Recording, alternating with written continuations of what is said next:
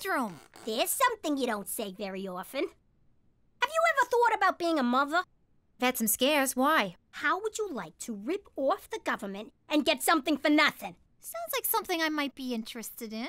It's called the baby bonus. God, I'm not gonna have a baby. Have you seen what having a baby does to a female body? I mean, I love Mom, but look at her. You don't have to have a baby. All you have to do is pretend to be my mother and we get a government check every 2 weeks. What do you mean pretend? Like, acting? Yeah, like a movie star. I could do that, but I won't do nudity unless it's intrinsic to the character and tastefully done. So I'm thinking a 60-40 split. I get 65 because I came up with it. So you good with 30?